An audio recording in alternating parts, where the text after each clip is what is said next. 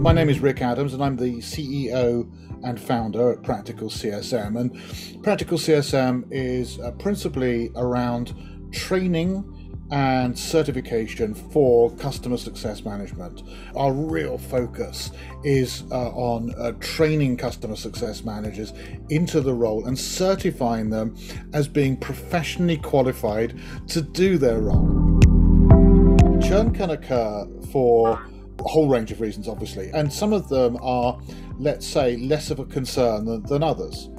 Some of them might actually be what I will describe as natural. In other words, to be expected, and you're not really going to do necessarily much about it. There's a sort of a cadence of churn based upon what it is that you sell, who you sell it to, and what their requirements are. If your product is something that you feel your customers should be purchasing from you again and again and again, well then suddenly that's repeat business. Suddenly we're very interested in knowing, well, are they buying it from us again and again and again, or do they stop buying it from us when actually they still have that need and that demand, in which case why? Also, actually, one interesting one is belief. Belief in you as an organization. So where are you headed as a company? So I've got to really believe in your success, because your success is tied up in my success.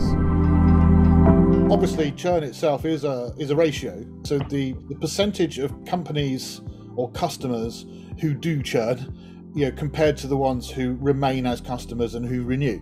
So you can do it as a churn ratio or a renewal ratio, whatever you want. And obviously, the higher the percentage who renew, the better. The lower the percentage who churn, the better. And the two should be the same, bearing in mind that what you're doing is you're only looking at your renewals, not net new business. Now, what it doesn't do necessarily, though, is indicate the revenues that you're getting from renewals. So that is where we need to just go to another level, which is the NRR, which is our net revenues.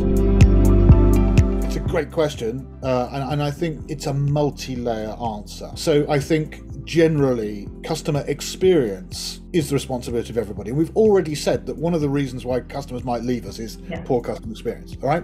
If anyone is customer facing, then very much they are involved in making the customer's experience as good as possible. Anybody within the organization, whoever they may be, needs to have this sort of customer first sort of thinking. Yeah, I think that customer success actually, does have a specific part to play. Customer success is the bit that is post-sale. I've bought it. Now I need to get value out of it. That is a very important part of the overall experience that a customer has. It's not the whole of it, but it is an important part of it. And the customer success team should be making sure not just that customers get value out of product X, whatever they purchase first, but they know that they've got the value out of it.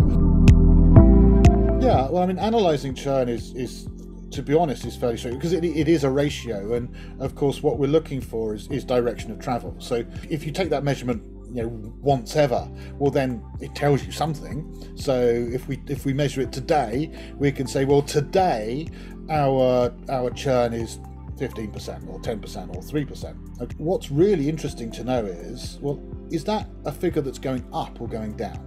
We want to know the direction of travel that we're going in. It's this percentage of renewal or this percentage of churn, and the direction is we're getting less churn or more churn. You'll build and build and build, and so you can then look back over the historical data and do your trend line and extend it on into the future and see where you think you're going to be based upon, if this trend continues at the rate that it has been continuing for the last 6 months, then in 6 months time we'll be here, assuming nothing else goes wrong, assuming that the trend is going to continue. You should contact a number of your customers who did churn and a number of customers who did not churn, and you should be getting their consent to interview them in depth to find out why they made the decisions that they made.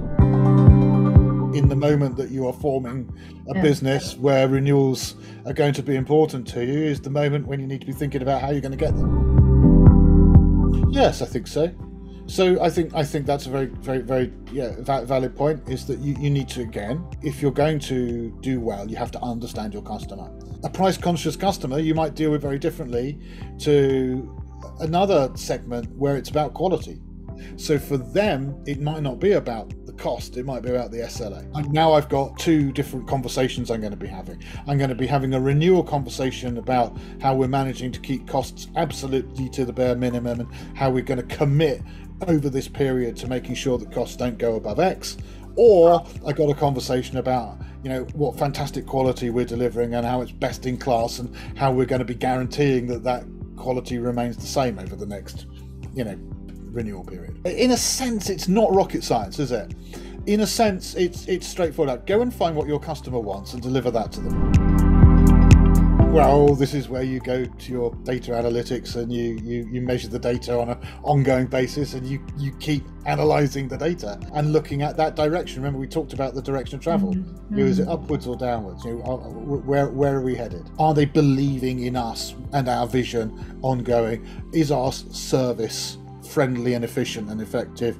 All of these questions are the ones that we need to be asking ourselves, not just once, but on an ongoing basis. And this is where we look at the figures, and if the figures are down, we ask ourselves, well, why? Is it external factors beyond our control? If so, what are we going to do about that?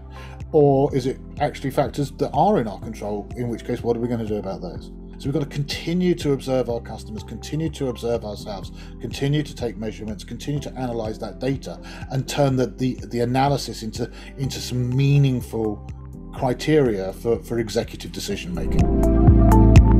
I think the biggest mistake is to not do it, or not do it enough, or not do it well enough. Okay, I mean, really, that's the mistake: is to spend all your time doing what you need to do, and none of it measuring what you're doing to find out if what you need to do, if the way you're doing it is effective. The next step then, of course, is to actually get some meaning out of it.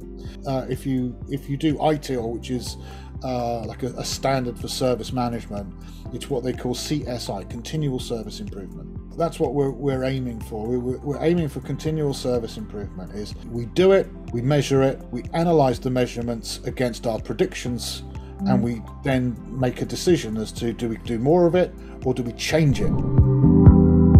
I think there are some things that CS leaders are going to have a number of frustrations around churn and renewals. So there's going to be a bunch of stuff in the customer success department. My customers are telling me that the reason why they are churning is because they're going to brand X, and the reason they're going to brand X is because brand X has features A, B, and C, and we don't. This is where we then got to look at the senior management team of the organization as a whole to see, well, how holistic are they in their approach to the organization. So again, we've got to understand the motivations not just of our customers now, but also of our employees, if we're the senior decision makers, and we've got to make sure that we have a joined up vision of where we need to be going, and that everybody knows how they, in their part of the organization, how they are pulling together to get us in that direction. And if they're not,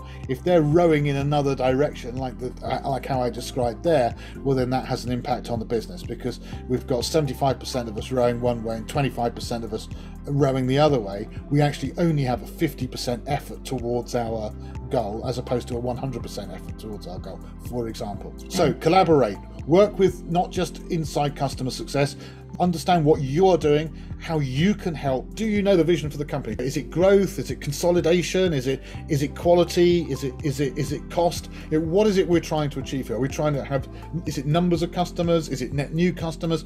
What are we trying to achieve? Then work out, how can I, as a CS leader, create a customer success strategy to maximize my team's impact on that vision? How can I work with and collaborate with all the other departments to help them do the same? That is what you want. And you're looking for, the win-win-win all the way across.